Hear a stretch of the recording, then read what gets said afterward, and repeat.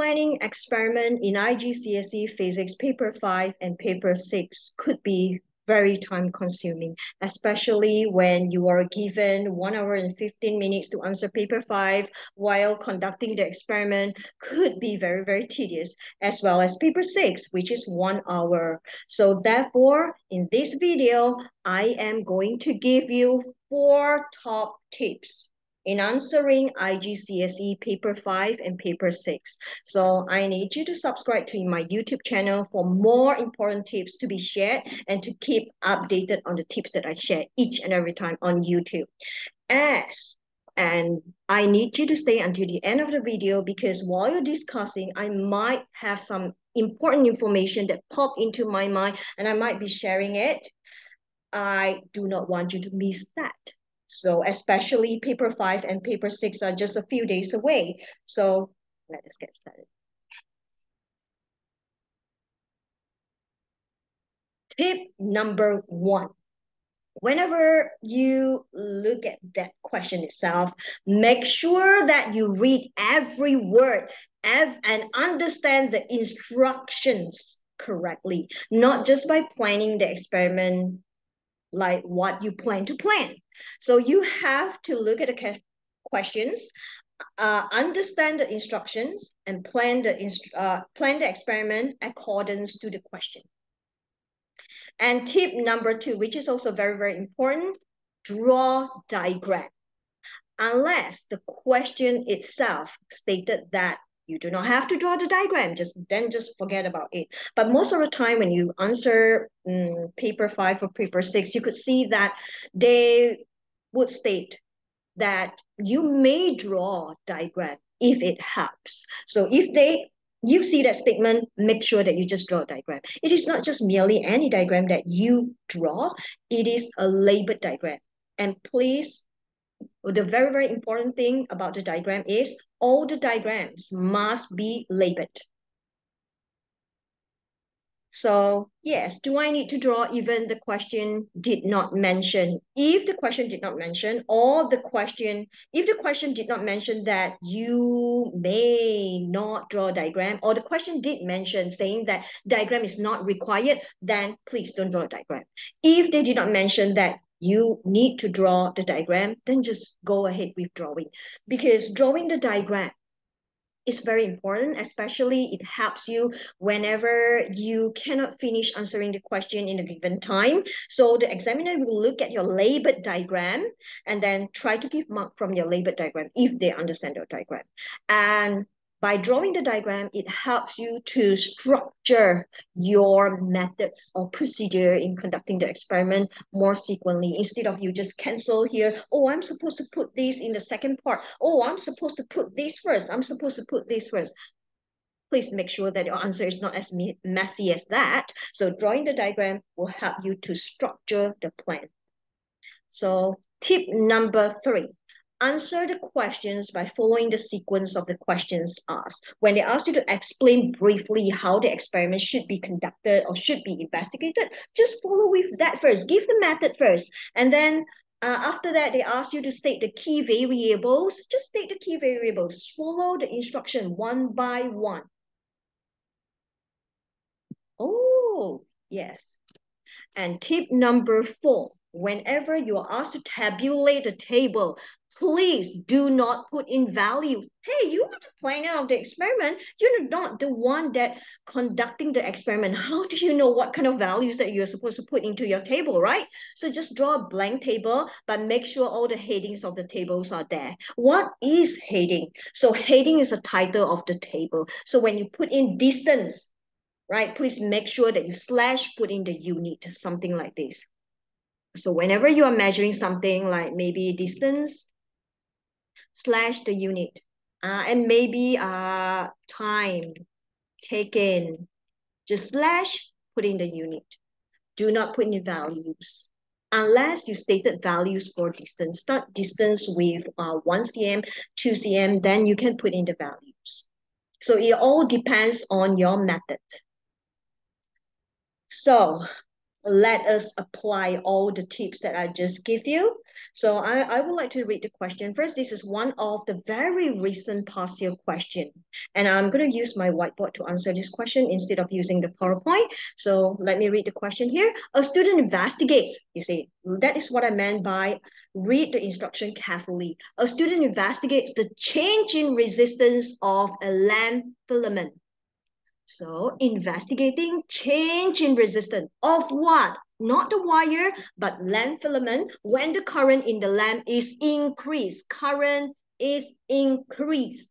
So these following apparatus is available: power supply, low voltage filament lamp, an ammeter, a voltmeter, connecting wires. So other apparatus normally found in a school laboratory is also available. So you can use other apparatus in your experiment.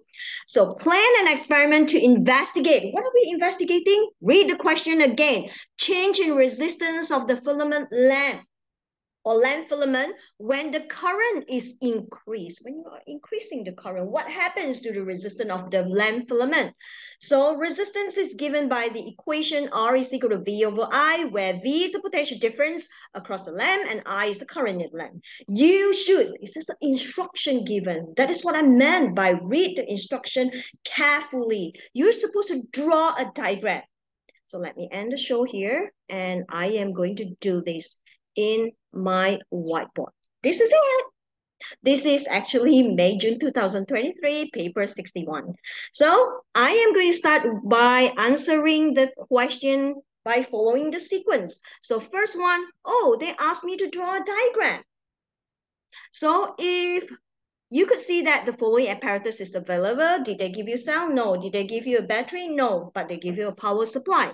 So instead of drawing one positive and one negative terminal, this symbol represents cell. So what is the symbol of power supply? You may want to draw a rectangular shape and label it as power supply, or you draw more than one cell. So you draw more positive terminal and more negative terminal and label it as power supply. Don't just draw one positive terminal and one negative terminal and you state that there's power supply. That is not the symbol of the power supply. And then I would like to put on a switch here because they stated that other apparatus can be used as well. So this is my switch. Here, I make sure that my switch is open initially. And then I have my ammeter because I'm supposed to measure the resistance of the lamp filament. And then ammeter must be connected in series with the circuit. And then I would have, because I need to adjust on the resistance of the lamp filament and I need to vary my current, right? And to measure the resistance, so I am using this variable resistor, or it is called rheostat. The function of the rheostat is to increase or decrease the resistance of the whole circuit, so therefore current can be altered. So I have my symbol of my lamp filament. Then I'll just make sure that this is a complete circuit. And then I have my voltmeter because I'm supposed to measure the resistance across the lamp filament. So voltmeter must be connected in parallel with the lamp filament. That's all. And do I just stop there? No, you can't stop there because I did explain that all the diagrams must be labeled. So I am going to label my diagram now. This is called ammeter. This is called power supply. This is a switch that I use because I don't want, this is related to resistance. I need to make sure that my switch is open once the reading is taken. So to prevent my connecting wires to be overheated. That is one of the safety precautions that I use. These are all the connecting wires. And then this is lamp filament. This is my voltmeter. And this one, I try to save my words, so I put this as rheostat. Or it could be called variable resistor to vary the resistance of the whole circuit. That's it. This is my diagram and I'm done with it. So I put a tick to that. And the second part is that you should explain briefly how to do the investigation, including how to change the current. They did mention very clearly. So I'll put this in my method. So to be more polite, I would want the examiner to look at my diagram while I explain. So therefore, I say set up the apparatus as shown in diagram. So I'm going to shift this a little bit so that it's easier for me to write down. Then I'm going to shift it back to read the instruction again. So second step. So I am going to close the switch. And then third step, I'm going to adjust because I have to include how to change the current. I have to adjust the rheostat.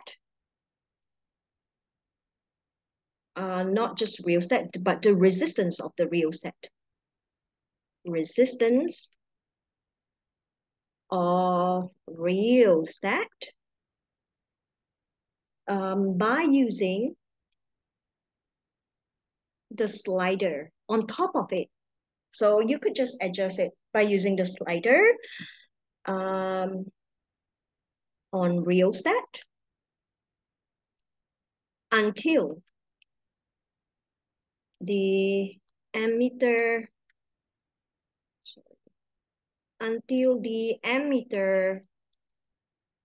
reading equals, oh, I better write it nicely, reading equals to 1 ampere maybe. I just give any values, right? And then after that, take readings on voltmeter that is in volt. So resistance of the filament lamp or lamp filament, sorry, of lamp filament R, which is equal to V over I. Or here I just put I. And or not here, I just put I here until the ammeter reading, okay, I equals 1 ampere. And then make sure that the last step, always repeat the experiment. Because, okay, repeating the experiment is very important. Physics experiment, repeat the experiment with I equals to maybe 2 ampere, 3 ampere, 4 ampere, and 5 ampere, and take readings on voltmeter. And I'm done with that for my method. So I put a tick there. And then instruction number 3, you are supposed to draw a table. So I am definitely going to draw a table, but I'm going to draw my table here. So it's easier for me to see. Table. So what kind of table that I'm supposed to draw? Since I am adjusting the current, so therefore, this is the value of my current, or I, this is an ampere, and this is the potential difference across lamp, V, volt, and I don't have to explain R because they have already explained R in the instruction. So I just put R is equal to V over I and then slash the unit of R. And if you want to put in the value of the current, yes, you may put in the value of the current because you did stated the value of the current in the method. So I did stated that. So I'm going to put 1, 2, 3, 4, and 5 ampere. So I'm done with table. And the last part, explain how to use your readings to reach a conclusion. So most of the time, when they ask about how to use our readings, since we have the reading, so many readings, why not just the simplest way is why not just plot a graph to see the relationship? It's the easiest way, right? So I would say that conclusion. So because remember, it is not the graph of current against potential difference or the potential difference against current. Please don't do that careless mistake here because they did mention, look up at the instruction again, and I'm going to highlight this. Plan an experiment to investigate a change in resistance when the current is increased. So it is about the resistance of the lamp when the current increases, right? So therefore, I'm going to plot a graph of maybe current, okay, I against resistant, or just R to see the relationship. So that's all for your 7 mark. I hope that you find this video useful, and please do subscribe to my YouTube channel. But if you need any questions or any question from paper 5 or paper 6 that you find it hard and you want me to discuss it on YouTube, please do comment below and make sure that you have already subscribed to my YouTube channel. And thank you. I hope this video helps you a lot, and see you again. Bye.